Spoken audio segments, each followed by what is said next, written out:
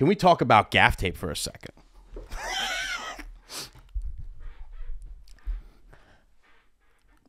We got to talk about gaff. Hear me out. Hear me out. This dude on Facebook posted that he used this gaff tape and it left this crazy residue on the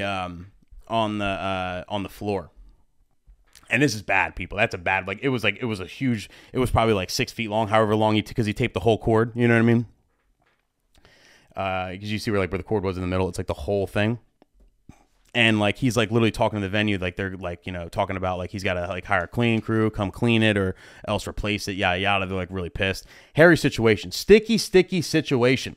So this brings up a great point. This is like a simple thing that could really like fuck up your day, fuck up your week, fuck up your month as a business owner, as a DJ. Like this is a stupid thing that like could happen to you at a gig that you didn't even charge much money for. It's just like a birthday party or something, and all of a sudden you're out like money. And it can get hairy. So I want to give you some quick gaff tape tips. Some quick tips. A little gaff tape tips, all right? Number one, definitely use it, okay? Some of you, you know, you see a post like that with the residue and you're like, that's why I don't use the tape. I just bring a carpet or I just, you know, whatever. I risk it for the biscuit because tape leaves the residue and then blah, blah, blah, blah. So fuck that. I don't use the tape. I disagree with that, okay? Because leaving a residue and having to clean a floor or replace a floor is way better than having a trip and fall, than having grandma die on your dance floor, okay? You don't need that, all right? Grandma breaks a hip and bleeds out. This shit could happen, okay? This is the worst case scenario, okay? And I literally Googled life alert fall fucking pictures, like life alert, whatever. But this is the worst case scenario. You can't be having nobody tripping and getting hurt. That's big sues. That's like back pay from my job because I missed work suing. That's, you know, 40 grand in hospital bills suing, okay? So definitely use the tape. But one thing you guys all got to remember, you got to test it out. Test the tape. Make sure it doesn't leave a residue. Put it on your damn floor at home. Have the goo be gone ready. Put it on your tile floor at home. Put it on your hardwoods. You know, test it out. Or just test it at a venue you don't give a shit about where they're not going to see. Test it out somewhere.